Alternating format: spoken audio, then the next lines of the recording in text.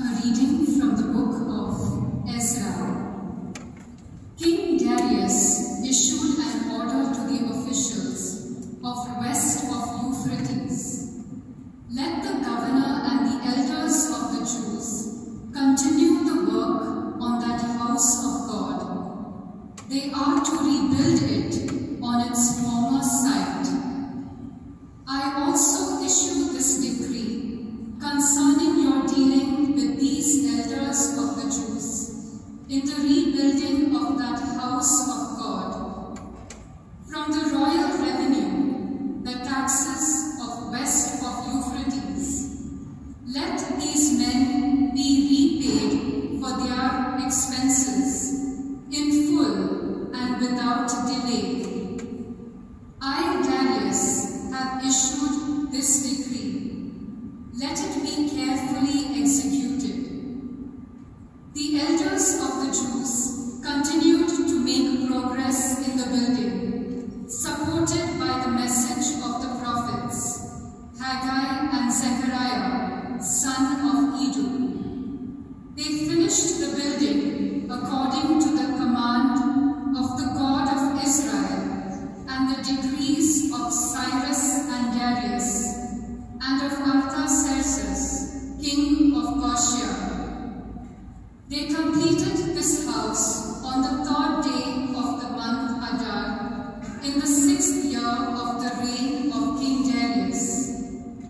The children of Israel, priests, Levites, and the other returned exiles celebrated the dedication of this house of God with joy.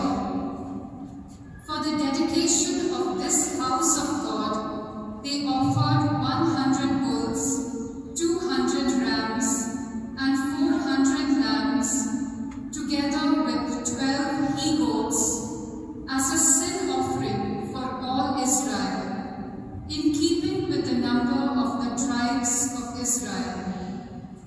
Finally, they set up the priests in their classes and the Levites in their divisions for the service of God in Jerusalem, as is prescribed in the book of Moses. The exiles kept the Passover on the 14th day of the 1st month. The Levites, every one of whom had purified himself for the occasion, sacrificed the Passover for the rest of the exiles, for their brethren, the priests, and for themselves. The word of the Lord. The mother of Jesus and his brothers came to him, but were unable to join him because of the crowd. He was told, "Your mother and your brothers are standing outside, and they wish to see you." He said to them in reply, "My mother and my brothers are those who hear the word of God and act on it." The Gospel of the Lord. Praise the Lord Jesus Christ. Brothers and sisters, sometimes we ask ourselves why we have to read the Old Testament, the stories of the past. Of course, the Old Testament we just read today is speaking about the building of the Temple of Jerusalem. If we go in the historical book, we know Darius, Cyrus, all this king of Persia, and we know that they were existing, and after the exile in Babylon, the Israelites were sent back to Palestine. Why are we reading this? And why is it so interesting for us? Of course, historically it's interesting. But for us it's important to understand that God is active in the history.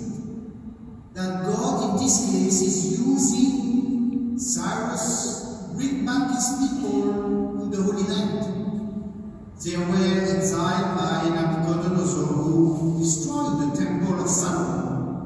And you know, it was a catastrophic situation for the Jewish because the worship, the sacrifice were offered in the temple according to the law of God. When it was destroyed, it was a national catastrophe. So and they came back to Jerusalem and they built a new temple, the cult and the rites started again. Why is it interesting for us? It's because this temple is the one where Jesus was preaching, the same temple.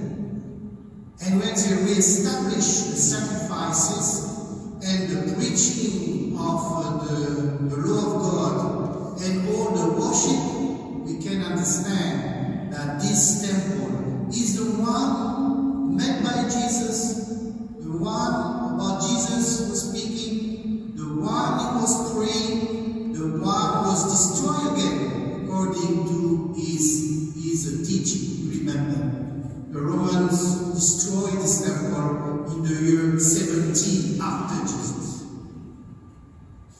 It means that Jesus was there. And when he saw this beautiful temple, remember he said it will be destroyed. Why? Not only because of the historical problem and the war between the Romans and the Jewish at that time, it's because the new worship is given by Jesus. Because we have to worship in spirit and truth. Because now the new temple is the body of Jesus, the risen body of Jesus. Because the new priest is Jesus himself. Because his sacrifice is enough to save us. Because where we can meet God? In Jesus himself. Jesus is the way. Jesus is the gate.